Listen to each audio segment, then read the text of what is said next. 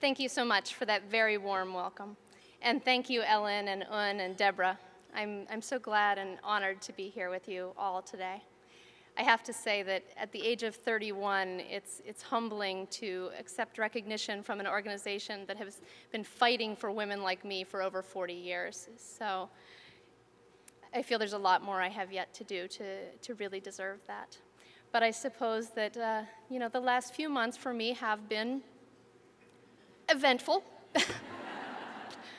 And sometimes people do ask me how I'm doing now that, things are back to normal. And I appreciate that concern very much, but I have to say that I'm troubled by the idea that anything is back to normal.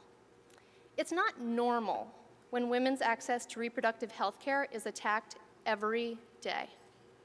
And it's not normal when it's controversial to assert that women should have affordable access to birth control.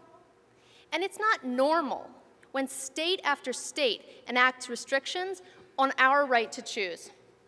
And it's not normal when those in power try to deny our own ability to make our own healthcare decisions based on nothing more than where we live or where we work or where we go to school. And it's not normal when women's access to healthcare is under constant, unrelenting attack.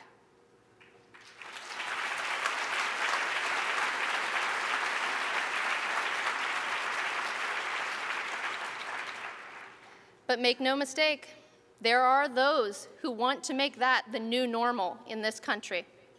Well, that's not the country that my generation deserves, and that's not the country that I intend to leave to the next generation.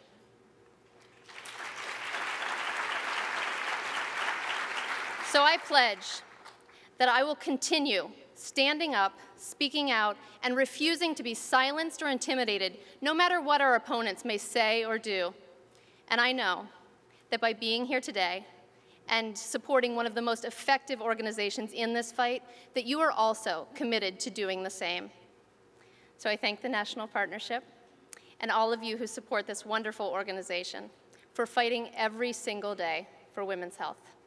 Thank you so very much.